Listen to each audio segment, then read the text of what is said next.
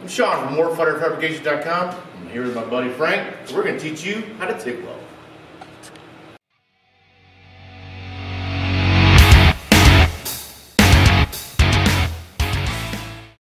Most videos out there today are just people welding and they're giving you tips while you're watching them weld.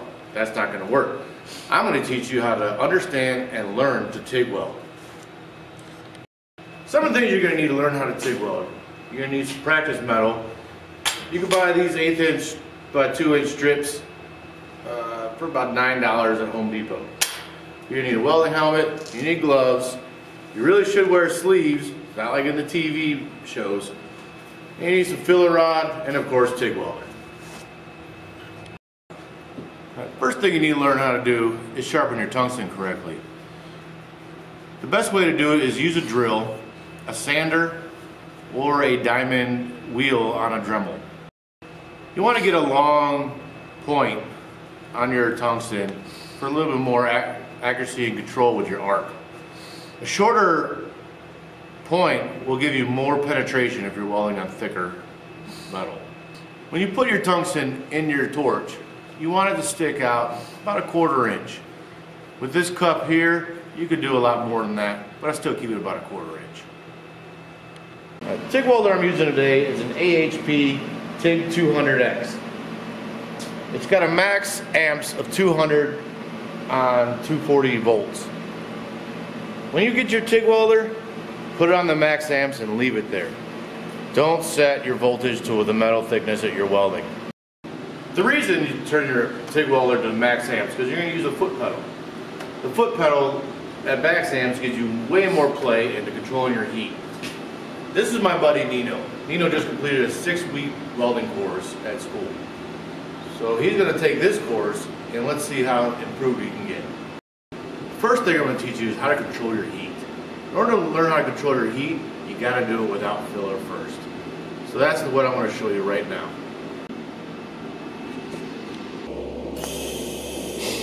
What I'm doing is I'm getting the puddle to about the diameter of the tungsten, and then I'm going to move across the plate and keep the puddle the same diameter all the way across the plate. Now as you weld, the plate's going to heat up and you're going to have to taper off on the puddle a little bit to make sure that you keep the same size weld. And when it's done, you should have a shiny weld bead run across. Alright, Nino's going to run a bead and see what he's learned in school.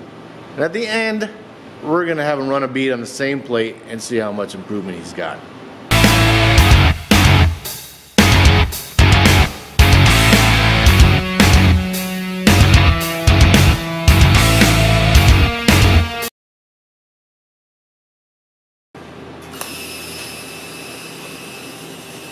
So Nino is going to do the heat training. He's going to fill that entire plate with a weld bead the size of the tungsten, without any filler.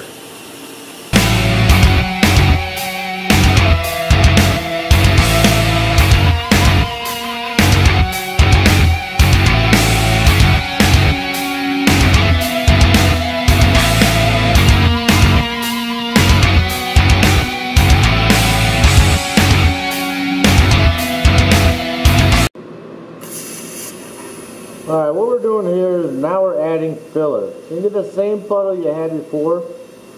And make sure it stays the same size when you add filler.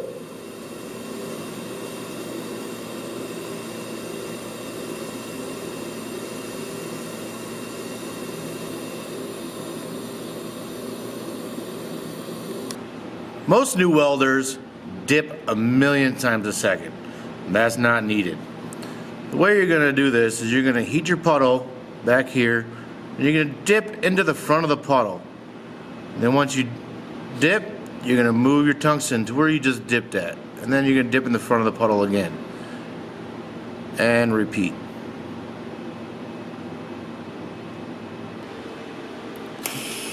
Now Nino's going to add filler and fill the entire plate up.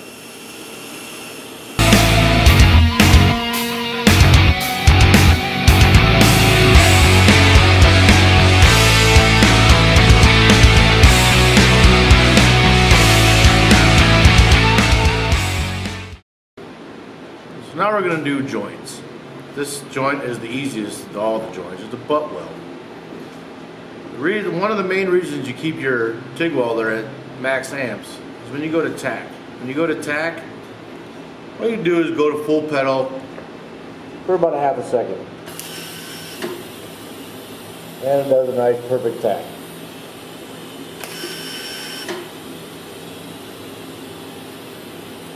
So now you're going to take the principles that you just learned doing the plates and you're going to use it on the butt weld. It's basically the same thing. Get a nice tight fit up and your weld will come out perfect.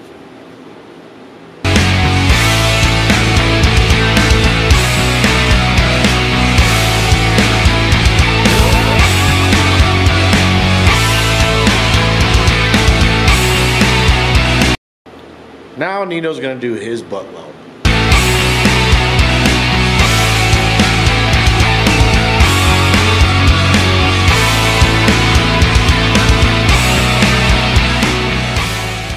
This is a lap joint.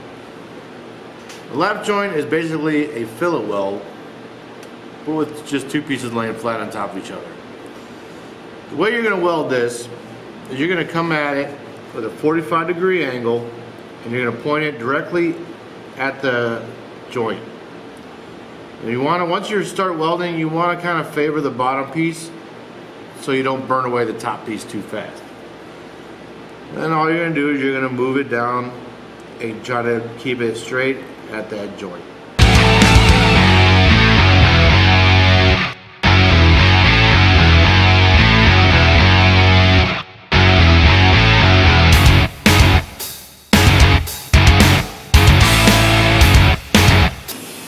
Now Nino's doing his lap joint.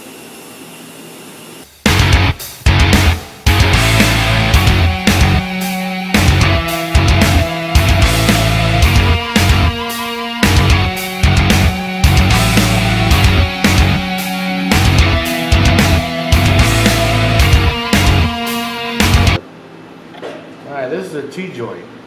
This is basically the same as a lap joint, except the top is taller. You're going to come at it at a 45-degree angle and point it directly at the joint.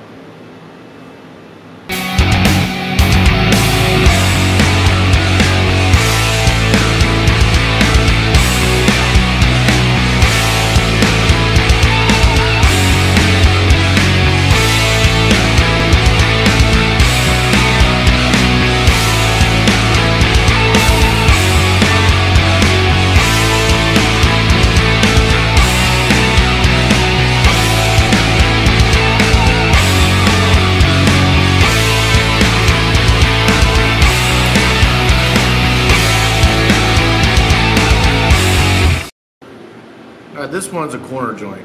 This is if you're making boxes. Right? This is basically just like a butt weld, so you want to keep it 90 degrees with a little bit of work angle and just go right down the joint.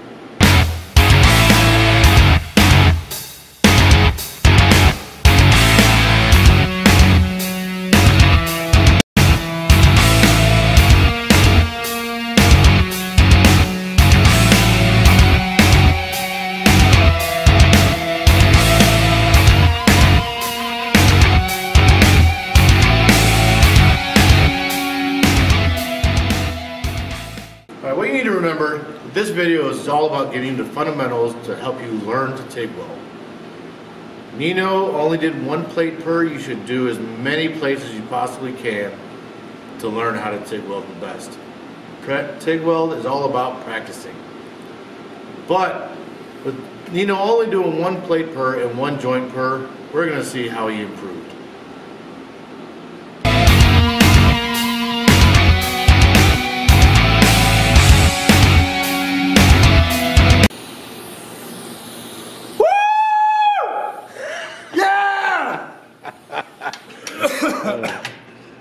Alright, there you go. Before and after. Shake and bake. Yeah, it's way better. Right.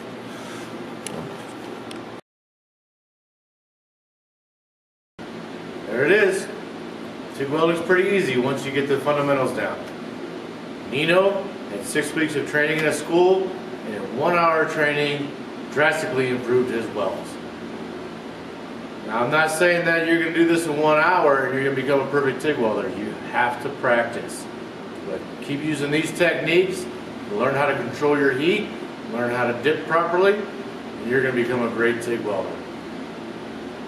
If you like this video, please like it, subscribe, follow us on Instagram at Warfighter Fabrication, follow us on our Facebook page, leave comments, and if you'd like to see any specific videos, let us know. Thanks for watching. Next week we'll do a video on how to weld tubing.